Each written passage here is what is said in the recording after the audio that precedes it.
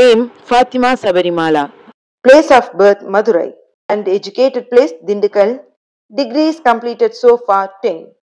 After completing teacher training, she worked as a teacher in government schools and worked in many districts.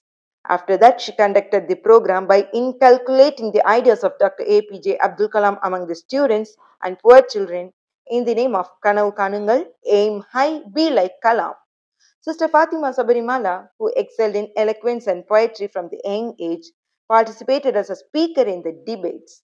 Amidst many struggles thereafter, she made her own way as the first female judge. She trained students to participate in her lectures and encouraged by making them better speakers.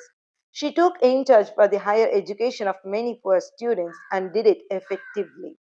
It was then that NEET, the entrance exam for medical education, was launched. Anita, who had scored 1176 marks in the class 12 public examination, committed suicide after failing to pass the NEET examination. She started a protest against NEET and resigned her government teaching job, then announced Veedu Thirumba Poratam and continued to travel to many schools and colleges and met more than 5 lakh students and campaigned that suicide is not the solution. She announced the news that India continues to be the first in sexual violence and domestic violence with statistics and launched a campaign against it in schools and colleges named as Feminism is Power. She created awareness in every village by printing 1 lakh notices and carrying out an awareness campaign that girls who go far without toilets in their homes are raped and killed. It is a fact that more than 90% of such rape murders have been reduced as a result. All praise to Almighty.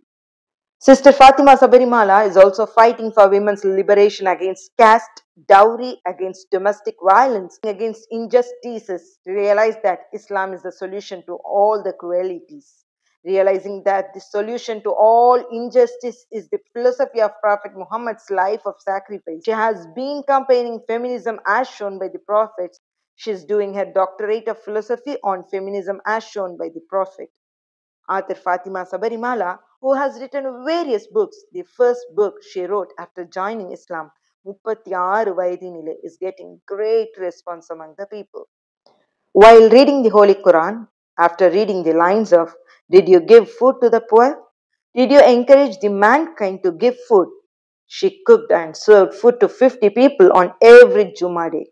To follow the verse, did you encourage them to give food? She uploaded these works to others through Facebook and YouTube. Through that, today, Muslim women in 21 towns are united and provide good food to hundreds of families every Friday. Thousands of Muslim women from all over the world have come together through a simple scheme called 50 rupees per week project. It is working very well in the name of Pasiat Room. You who are listening to this can also join hands in this.